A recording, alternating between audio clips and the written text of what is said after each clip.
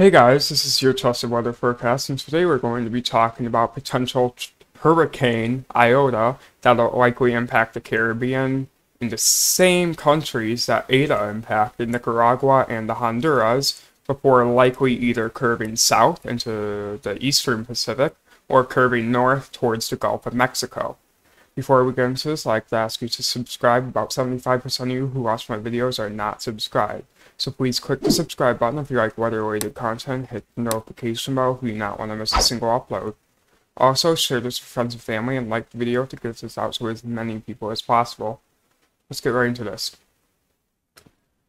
The National Hurricane Center gives Invest 98L a 90% chance of formation through 5 days and an 80 through 48 hours. A tropical depression is likely to form over the next 24 to 48 hours as the system moves generally westward. A major hurricane is looking increasingly likely. Intensity guidance for Invest 98L soon to be likely Hurricane Iota. Most models have it becoming a hurricane, with some going into major hurricane strength, including one going into Category 5 intensity, and showing minimal signs of weakening after hour 120, though some models do have it weakening slightly after that point.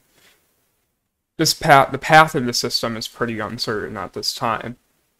These are all the potential paths the system could take, and you can see models are split, with a Honduras landfall and curving into the eastern Pacific, or a landfall in neither country and it curves towards the Gulf of Mexico, where the United States could be at risk, depending on what happens after that point and how much dry air is in the Gulf of Mexico. Overall, it is looking like a very bad situation, particularly for the Honduras, which already got rammed by Eta.